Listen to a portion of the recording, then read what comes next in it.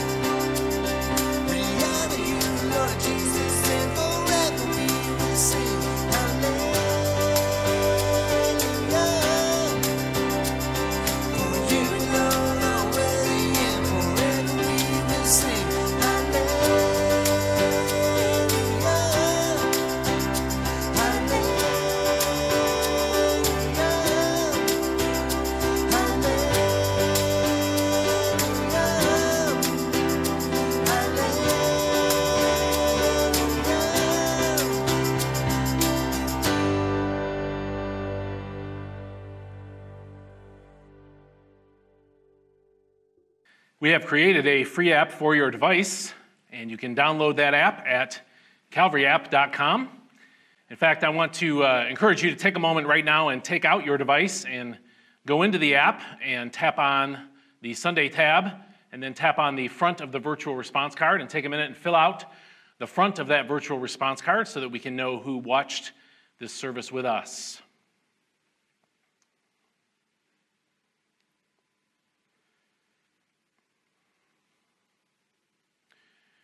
Today's message comes from Philippians 4 through 9, and I encourage you to turn there in your Bible.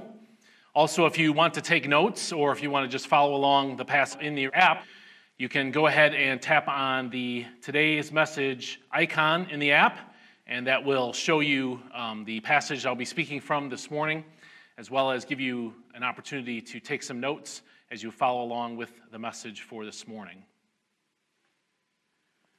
This is session 32 of A Better Brand of Happiness. In this session, we'll be looking and continuing to look at the paragraph that is Philippians chapter 4, verses 4 through 9. Now, just a quick review. In session 30 of these sessions on A Better Brand of Happiness, I demonstrated the first steps in my Bible study method on this paragraph, Philippians 4 through 9. We read the text. We established why it begins at verse 4 and ends at verse 9, and we discovered the big idea. And that big idea in statement form, after we discovered it, was When you rejoice in the Lord, it will make you gentle, prayerful when anxious, intentional in your thinking, and obedient to God's word.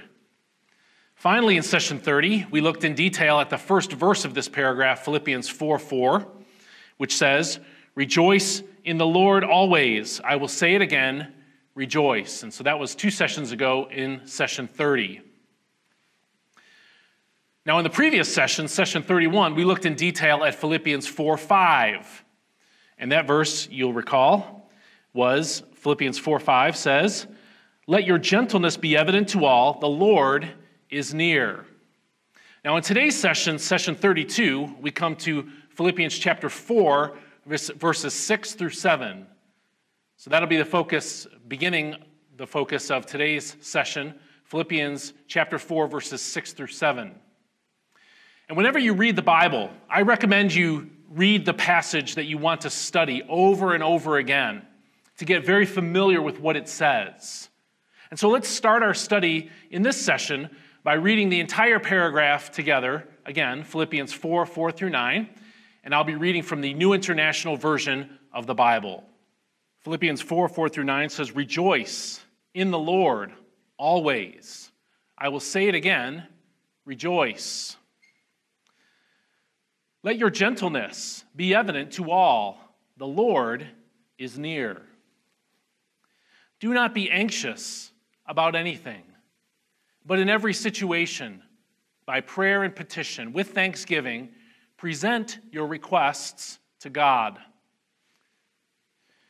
And the peace of God, which transcends all understanding, will guard your hearts and your minds in Christ Jesus." Finally, brothers and sisters, whatever is true, whatever is noble, whatever is right, whatever is pure, whatever is lovely, whatever is admirable, if anything is excellent or praiseworthy, think about such things. Whatever you have learned or received or heard from me or seen in me, put it into practice, and the God of peace will be with you. In the previous session, session 31, I showed you that there are 6 imperatives, 6 verbs of command in this paragraph. There are 6 of them. And let me just quickly review. One of them is used twice in verse 4, and that is the word rejoice. That's the first command that we find in this passage. The second one we come to is be evident. That's the one we looked at in detail last time. That's our second imperative in this paragraph. The third and fourth one, I said, form a compound imperative, and those are the words be anxious and present. And so those are numbers 3 and 4 in our list of commands. The next one is all the way down in verse 8, and it's all the way at the end of the verse where it says, think about such things. That's number 5 in these series of imperative verbs. Finally, the 6th one is in verse 9, and it is translated, put into practice. That's the 6th command in this list, put into practice. And so we have 6 imperative verbs in this paragraph. But because 2 in verse 7, or verse 6, I should say, go together, verses 6 and 7, because 2 of these go together, I've taken these 6 verbs of imperative and I've talked about them conceptually as forming one compound command. And so that compound command is, do not be anxious, but present your requests to God. And I also said in the previous sessions that I see this first command, because it's been repeated throughout the book of Philippians a few times, and it's repeated here, I see this command, rejoice in the Lord, as being the main command, the head command, the controlling command in this paragraph. And the rest of these commands, be evident, do not be anxious, and so on, are applications of the command to rejoice in the Lord. Now, in session 30, we looked at the first imperative verb, rejoice. And in session 31, we looked at the second imperative verb, let your gentleness be evident, in verse 5. The focus of this session, then, is going to be the compound command found in Philippians chapter 4, verses 6 and 7. And I've encouraged you in previous sessions to look at several different translations when you read the scriptures. And so let's do that. Let's take a minute now and put into practice what I've said a few times in these sessions and compare and contrast several different translations. The first one, of course, is the one I've been reading here, and that is the NIV's translation, which we have already read, and so I won't read it again. But here's another translation I like, the ESV, the English Standard Version. And this translation has a more formal style. It's a little more stiff, a little more formal. It's a little more exact in trying to follow the form of the words and the order of the words in the original Greek language. And so let me read this passage, these two verses, in the ESV. Do not be anxious about anything, but in everything by prayer and supplication, with thanksgiving, let your requests be made known to God, and the peace of God, which surpasses all understanding, will guard your hearts and your minds in Christ Jesus.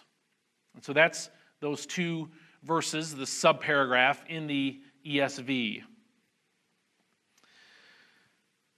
Here's another translation, the New Living Translation. This is a much more free translation in the sense that it tries to make the best English out of the Greek language, and so it's a little bit more elastic. It's a little bit more dynamic in the way that it translates, and so let me read that in the New Living Translation. It says, do not worry about anything.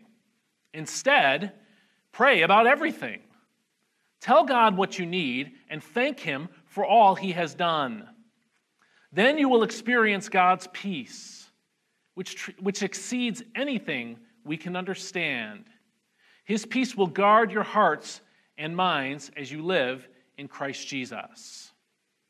Now let's take a second here while we've got these three translations in front of us, and let's note some similarities and differences between them. The first thing I would note in terms of comparing and contrasting these three translations is that both the NIV and the ESV translate the first imperative verb in this compound command. They use the word anxious.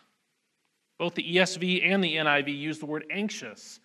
But the ESV uses a different word. It uses the word worry. Don't worry about anything. Of course, anxiety and worry are generally synonyms, and so they're not all that different, but they are two different words. A second thing I would note in terms of comparing these translations, all three translations add this phrase, about anything. Now, what's interesting about that is those words don't appear in the original Greek language, and yet all three translations supply them. Now, the reason is by context, but the actual phrase about anything there's no Greek words that would correspond to those. And so all three translations have tried to help us understand that the command against anxiety is a broad one in this passage, which is a correct interpretation.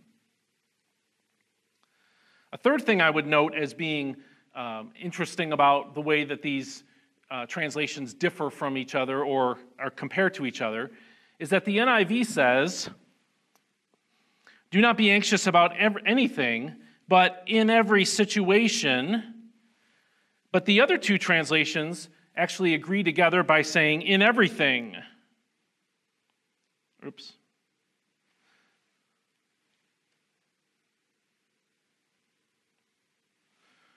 And so the most formal translation and the most informal translation actually use the same phrasing in this section. Another thing I would note about these different translations is that both the NIV and the ESV have some form of this phrase. Now, they differ in their wording, but they both contain the phrase, by prayer and petition, that's the NIV, or by prayer and supplication, that's the ESV. But the New Living Translation doesn't have that phrase at all. They have folded the phrase by prayer and petition just into the single word pray. And so that's an interesting difference between the three translations. Another thing to note here is that the NIV and the ESV both say with thanksgiving.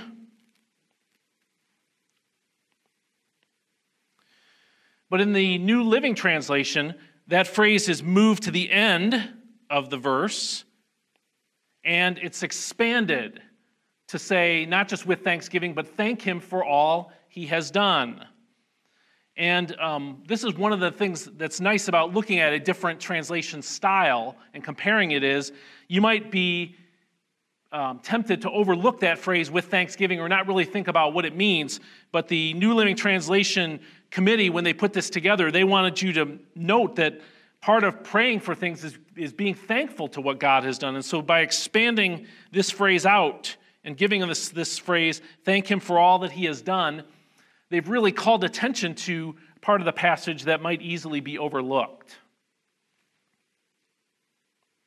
Finally, with all three of these translations, we see a different word for the second command. Remember, the first command is to be anxious. It's actually negated, of course. Don't be anxious or don't worry. Two of our translations use the same word, anxious, but in the second command, the second part of the compound command here, they all use a different word. The NIV says, present your requests to God. The ESV says, let your requests be made known. Made known is actually the command itself, and that's the most formal, the most similar to the original language. And the New Living Translation says, just tell God what you need. And so all three of them used a different word choice for the second imperative in this section. Now again, my preferred translation for all of this is the New International Version, the NIV. And so that's the one I'll be referencing, as always, throughout the rest of this session. And so let's look together at these two verses, Philippians 4, 6 through 7. And I want to note again that there are two commands here that form a compound. The first one is, be anxious, and the second one is, present. Now this verse 7, which we'll come to in a different session, expands and it tells us the results of following these two commands. But the first command is to do not be anxious about anything, and the second command is present your requests to God.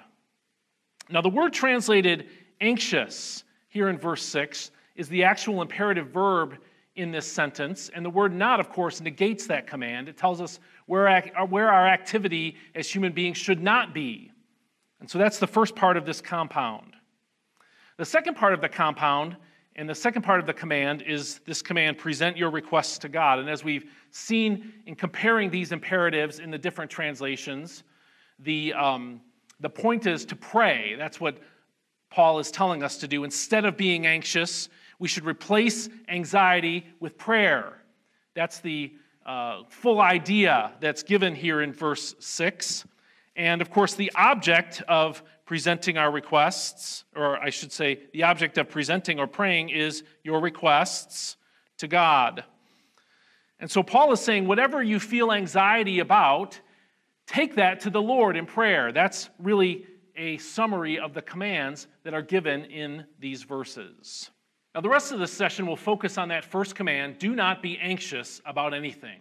That's where we'll spend the rest of our time in this session today. The first part of the command, of course, is the first part of this compound command is the command, do not be anxious. And the word anxious in the original Greek language is just a word that means to care. If we were to give it its most wooden, most formal meaning, that's the word that we would use. We would say, do not care. But of course, words can have different types of meaning to them. And so Paul is using this word care in a particular way in a particular context here. Now, he has already used this word in Philippians chapter 2, verse 20. So earlier in our study of Philippians, we encountered this same word in a different context. And I think you'll see that even though it's the same word, the context makes a big difference in comparing and contrasting how it is used. And so just to give us a little context, let's look together at Philippians chapter 2, verses 19 through 20, where the scripture says, I hope in the Lord Jesus to send Timothy to you soon, that I also may be cheered when I receive news about you. I have no one else like him who will show genuine concern for your welfare. Now, the word that's translated concern in Philippians 2:20 is the same word that's translated do not be anxious about anything here in Philippians chapter 4. And so, in one case, Paul is saying, I want Timothy to come to you because he will be concerned about you. That's chapter 2. In chapter 4, Paul says, don't be concerned about anything. Or to give it a different nuance, Paul says, I'm sending Timothy to you because he'll be anxious about your needs. And in chapter 4, he says, don't be anxious about anything. And so what we're to find out here is that the context makes a big difference in what the same word is suggesting in each one. Now, what ties these two passages together, the one that says Timothy will show his concern for your welfare, and the one that says don't be anxious about anything, what ties them together, why the same word is used, is that there is an emotional reaction that Paul is describing here. In Philippians 2:20, in describing Timothy and his emotional reaction, Paul is saying, I'm sending Timothy to help you because he cares about you. He has an emotional investment and an emotional reaction to your spiritual welfare. Paul wanted Timothy to come and represent Paul because Timothy loved the Philippians. Timothy wanted the Philippians to grow in their faith. He cared about them. And so the anxiety, if we were to use that word in chapter 2, is not a kind of runaway anxiety. It's a concern about things. Now, it is good and right to care about some things in life. Paul is not saying in chapter 4, don't care about anything at any time in any way. Just live a completely carefree life. No, he's not saying that at all. By saying, I'm sending Timothy to you because he cares, there are times when we should care about things. And if, like Paul and Timothy, you led someone to Jesus Christ and spent time discipling that person in the Christian faith, you're going to care about that person's life. You're going to care about them personally. You're going to care about their walk with God and their spiritual life. And when you care about other people, it matters to you if they make good decisions or bad decisions. It matters to you if good things happen to them or bad things happen to them. Think about this sort of as an illustration. If you think that someone you care about might be trending in a bad direction in some way or another, in a negative direction, you're going to have some negative feelings about that. You're going to care in a negative way about that, right? Here's a couple of illustrations. If you have a child, and that child gets a high fever, and that fever remains for a while, you're going to care about that. It's going to arouse your concern for that child. Or to use a different context, if you have a teenager, and all of a sudden he or she stops going to school and starts talking about dropping out completely, you're going to care about that. It's going to arouse some feelings within you that are negative because you care about your teenager and you don't want them to trend in a bad direction. You know the road that they could go down if they did drop out of school and if they did stop having some structure in their life. And so you're going to care about that. We call this kind of care concern, right? When someone we know and love is trending in a bad direction, we might say to them, I'm concerned about you. There's a negative awakening in your mind and a negative emotion that follows in your heart. But it's not the same as anxiety. The concern that we have naturally for others is good and appropriate. But it's not the kind of take over your life problem that anxiety can bring. And so the first part of this command, this compound command, is do not be anxious. And the word anxious simply means to care, but the context and the type of caring can change from one thing to another. And so let's talk about anxiety. What is anxiety? Anxiety, as I would define it, is a high level of concern. Anxiety is a strong negative emotional response about something bad that could happen but has not happened. Anxiety is a strong negative emotional response about something that could happen but has not happened. And as I said, it's a high level of concern. It's a negative emotion that's so high. If it's anxiety at the level that Paul is talking about here in chapter 4 when he commands us not to be anxious, that's a kind of care that is so high in terms of its level of concern that it takes over your body. And you've felt this. You've been anxious at times in your life. Anxiety causes people to have an upset stomach. It causes them to have shallow breathing. It causes their heart rate to increase and other physical symptoms. It's a negative emotion that's so strong that it takes over your physiology and changes the way your body reacts. And so anxiety at its base is a high level of concern. And the way that Paul is talking about it here in Philippians 4 when he commands us not to be anxious about anything, he is saying this kind of anxiety that takes over and runs away with everything. That's what he's commanding us against in this passage. Another thing I would say about anxiety that I think is important is that anxiety is hypothetical. Anxiety happens when you think about the future, and it's a hypothetical future. And so anxiety is future-oriented.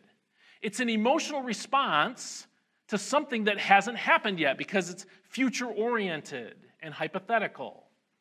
Now, the future might not be that far in the future. You know that sometimes you can get anxiety about something that is about to happen. Like if you get suddenly called into a meeting with your boss and you think you might be in trouble for something, you can feel anxiety about the future, but the future is going to be the present in just a few minutes. And so it can be something that is about to happen to you. It can be the near future. Or it could also be something that's far away in the future. People get anxious about their death. And maybe they're a young person, and by all accounts, since they don't have an illness or anything, they could have a very long time to live. And yet there are some people who live in a state of perpetual anxiety about death when death is really nowhere near on the horizon for them. And so anxiety is about the future. It's future-oriented, and as I said, it's also hypothetical. That is, it's about what could happen in the future, not necessarily what will happen in the future. Here's an example.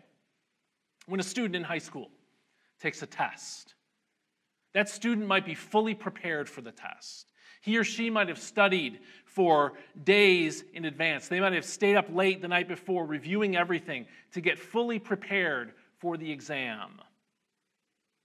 But that student could still feel anxiety because he or she could forget the thing that they learned. This has happened to all of us on some level, right?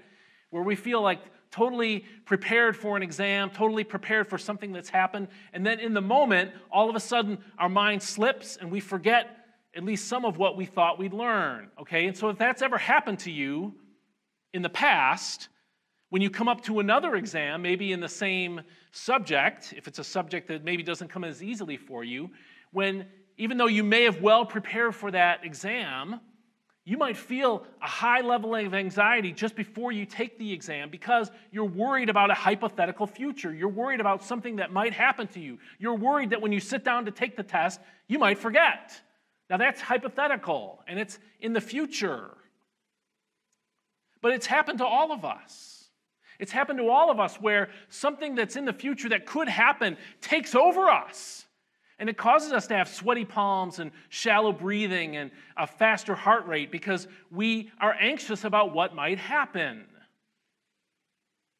And so this is the kind of care that Paul is commanding us against here. He's saying you should have a level of care about certain things in your life, but don't let your mind take over to the point where you are so consumed with worry about hypothetical things in the future that it actually takes over your physiology, where you can't think about anything else, and your body has a strong emotional reaction to it.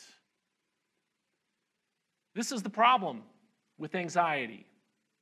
Anxiety is hypothetical, and it's about the future.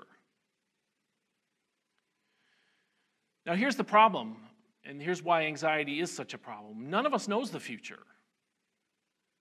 Certain things we can make good logical guesses about, but we don't really know what's going to happen to us in the future.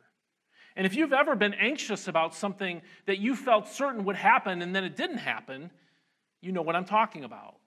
You know how you can be so racked with anxiety about what you expect to happen in the future, and then when it doesn't happen, you're surprised. The anxiety goes away and it's replaced with a feeling of surprise. And this is what ought to instruct us about the feeling of anxiety. None of us knows the future. And so, since anxiety is care, a high level of care that's hypothetical and about the future, that ought to give us pause, because none of us really knows what's in the future. And I think maybe the most important thing for us to think about now when we think about anxiety is this, that anxiety is mental. Anxiety is mental. It's your thoughts about the future that lead you to a negative place of anxiety. And again, this all goes back to the word care. You get anxious about things that you care about. And because you care about the outcome of your life, because you care about the outcome of your job situation, because you care about the outcome of your children, because you care about the outcome of the test you're about to take, that care can take over you. You can get in your head about it so much, and your thinking about it can get so out of control that you start thinking only about all the negative outcomes that could possibly happen. And isn't it true that when you think about all the possible negative outcomes of things in the future, that the negative possible outcomes usually far exceed the positive potential outcomes that could happen in the future?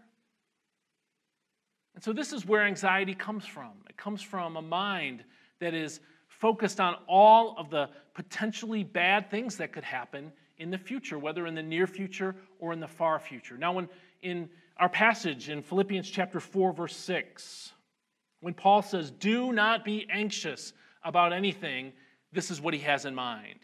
He is talking about this kind of uncontrolled thinking and emotional responses to things in the future that might happen.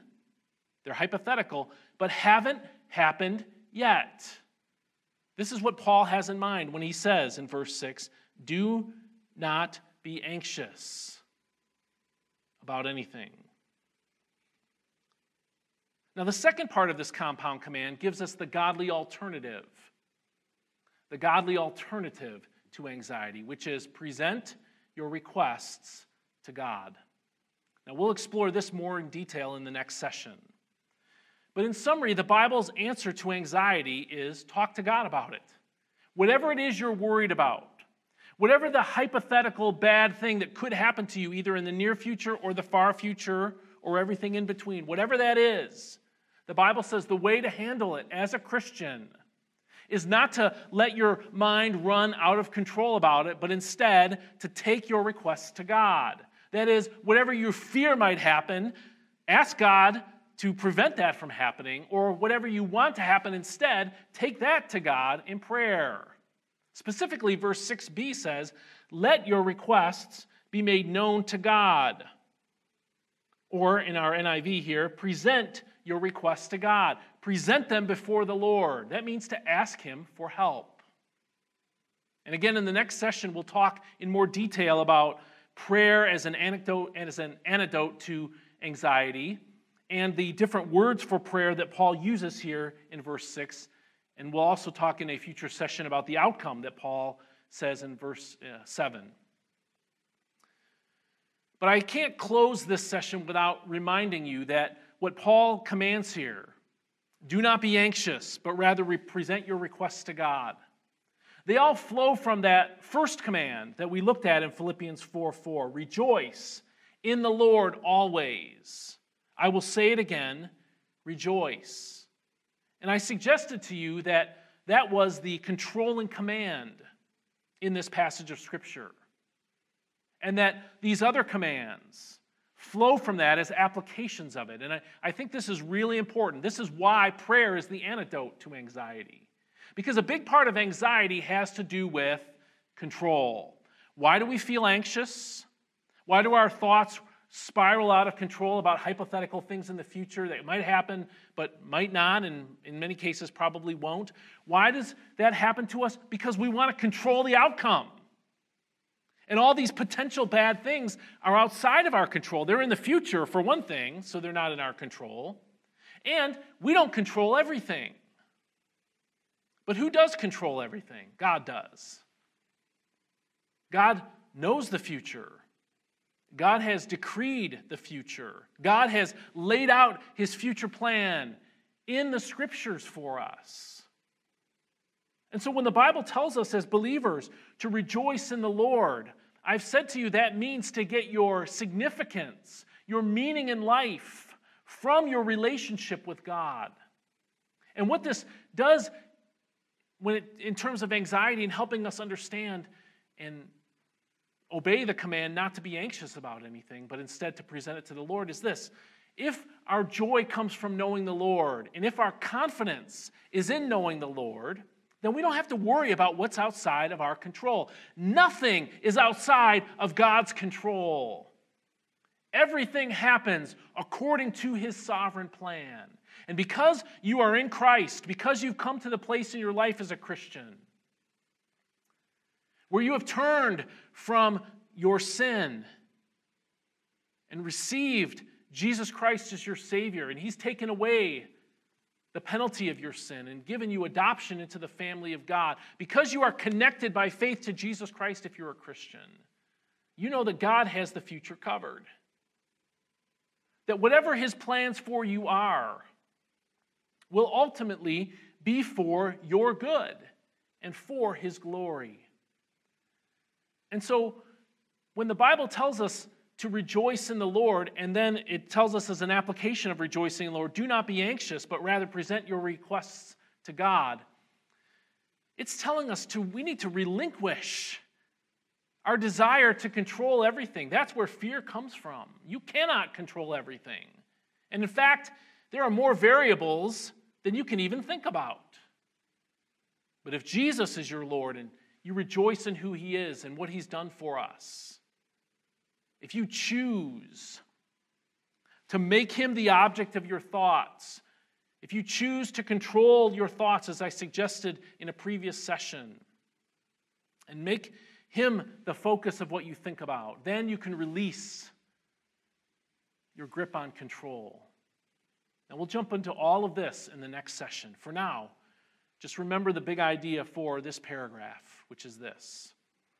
When you rejoice in the Lord, it will make you gentle, prayerful when anxious, intentional in your thinking, and obedient to God's word. Or if we just shrink this big idea down to the part of the paragraph that we're looking at, verses 6 and 7, I would say this. A better brand of happiness comes from praying when you feel anxious. And so maybe you're dealing with some anxiety in your life. Maybe you're wondering when things will change and society will return back to what we think of as normal. As I deliver this message, we're in the middle of the COVID-19 crisis. And the lockdowns have caused many people to lose their jobs or caused many businesses to be at the brink of insolvency. And there are many people who are worried about contracting the disease or how they're going to pay their next bills. There are plenty of things to be anxious about. And if that's where you've come this morning, if you've been dealing with anxiety in your life, we've only started to look at what this passage says about it, but I hope that you'll be able to take from this message Some important truth about dealing with anxiety. You'll never find happiness if you insist on control, because you're a human being and you can't control everything. If you have a need or a feeling of a need to control all things, anxiety will always be right at your doorstep throughout your life. You'll never know the joy that the Bible commands us to have, to rejoice in the Lord. But if you turn to Jesus Christ when you feel anxious, if you remind yourself that God is in control of all things and God has established your eternity already, the most important thing is settled because of your connection with Jesus Christ, then you can choose a better brand of happiness. Not a brand of happiness that comes as a result of controlling the outcome that you care about, but rather the brand of happiness that comes when you present your life to God, present your future to God, present your fears and your cares to God, and by faith believe that God has got it covered. A better brand of happiness comes from praying when you feel anxious. And so let me encourage you, if you feel anxiety today, tomorrow, anytime in the future, remember this passage and take it to the Lord in prayer. This is a better brand of happiness. At this time, I want to give you an opportunity to respond to the message today. And so I want to encourage you to take out your device again and tap on the Sunday tab and then tap on the back of the virtual response card. And if you have anything that you're anxious about that we can pray with you about, just jot us a note in the little field there that gives you an opportunity to submit a prayer request, and let me know if this is something that just the elders and I should pray for, or if you want others in the church to pray for it as well. We'll send it out to our prayer team. Also on that virtual response card, there's a line that says, I would like to know more about how to become a Christian. And if that's you, if you've come to watch this message this morning and you're not a Christian or you're not sure you're a Christian, we would love to talk with you more about what it means to receive forgiveness of sins in Jesus Christ. And so if you just give us your contact information in the back of the virtual response card and check that box that says, I would like to know more about how to become a Christian, we'll get in touch with you and show you what it means to become a follower of Jesus Christ. Would you pray with me as we return to worship and song again? Father, thank you for this passage. We thank you, Lord, for the antidote to worry that you give us in your word. And I pray, Lord, for anyone who is feeling anxious, whether it's about COVID-19 or something else. Lord, I pray that you would, in faith, cause them to turn to you and put their faith and trust in you alone. And Lord, I pray for anyone here who, or watching this, who is not a Christian, Lord, that they would see that you gave yourself for us to redeem us and save us from the runaway anxieties that come so easy to us. And I pray, Lord, that you would cause anyone who is not a Christian to reach out to us, or just to reach out in faith to you and believe in Christ our Lord. Lord, we thank you for the opportunity and the command that we have to rejoice in you. We thank you that in Christ we can find our joy and our significance in life. And I pray, Lord, you'd help us to choose that each day. In Jesus' name, amen. Please worship with us again in song.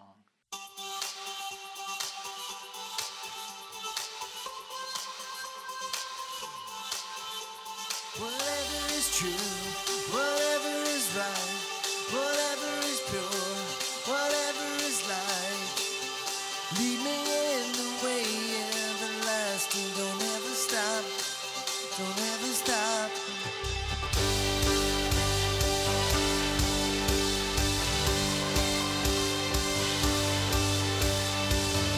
You alone I will see with all my heart.